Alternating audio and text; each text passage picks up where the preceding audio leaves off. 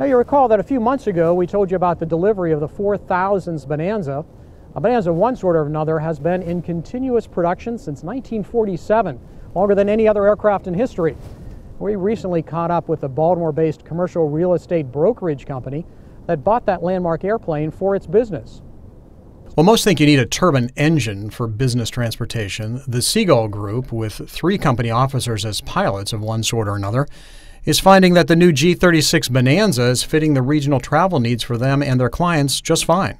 A couple days ago we had a group out of Texas with us, and we were able to see some sites and have meetings with some of the developers and landlords for the centers that they're looking to open a restaurant in, and we were able to kind of do a round robin with them, a trip that the CEO of the company, as we're coming back that night, said, well, this would have been a 3-day trip for us, and we were able to cover everything in 1 day thanks to the airplane. And so it's a time machine. While the Bonanza once led in speed among high-performance singles, today that belongs to younger composite 4-place singles. Nonetheless, the all-aluminum 6-seat G36 is in the running and wins in comfort. We chose a Bonanza because of the cabin and the number of seats.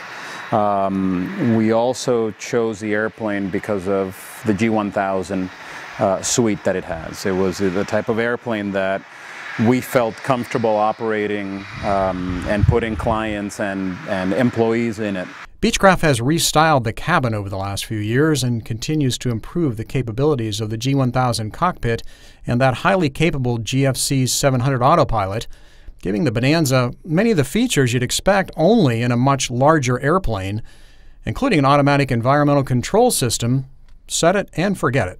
With a cruise speed as high as 176 knots, the miles click by quickly. At that speed, the fuel goes fast too, though, at about 18 gallons an hour. Fly at Lena Peak, though, and the speed comes down to 162 or so, but fuel burn falls to just about 12 gallons an hour, and endurance stretches to some 5.5 hours. The Bonanza's legendary lineage gave the young Baltimore company a lot of comfort. The decision to buy new was helped by the current accelerated bonus depreciation program and a generous warranty. For Santana, a former charter pilot, his new role as chief pilot has given him a front seat in watching Andy Seagull, the founder of the company, and his father Mark, chairman, develop their skills as pilots. Mark a sport pilot, Andy a student pilot.